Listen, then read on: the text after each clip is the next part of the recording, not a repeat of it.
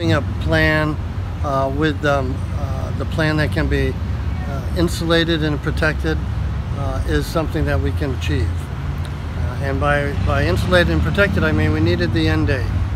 We needed to provide for storage of people's belongings, making arrangements for that, to go from tent to tent, to talk with the individuals. Some of the tents have been vacated already.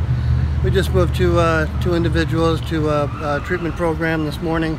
So as long as we have the end, we can handle the number of, which is actually 19 people on the common. We can handle that, but we can't handle an incoming stream of new people.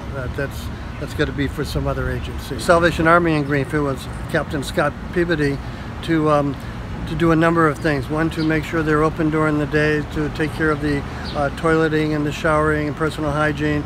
In addition, working with Scott, setting up potential assessments for different types of housing. Some are structured, some are unstructured, some are private. We're working with the state and another nonprofit group to maybe create new housing units, which would be for single people.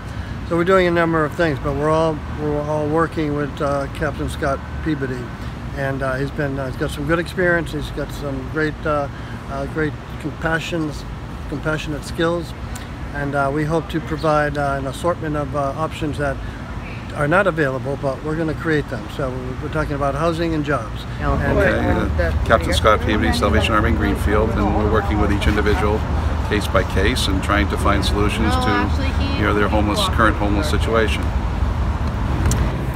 Well, it was inevitable. I don't think any of us is really surprised.